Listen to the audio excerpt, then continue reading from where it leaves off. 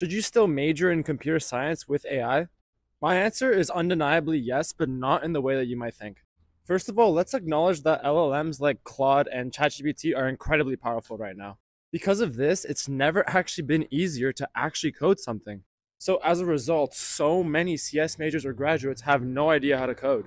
They cheated themselves out of learning the fundamentals in design and the software engineering process, so they have no idea how to build something themselves.